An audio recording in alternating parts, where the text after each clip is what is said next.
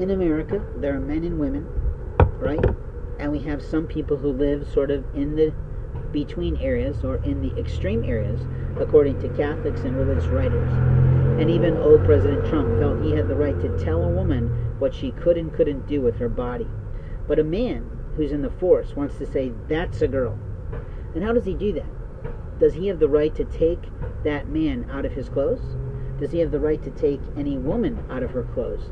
Does he have the right to profess that as a policeman he has the right to pretend he's a medical doctor?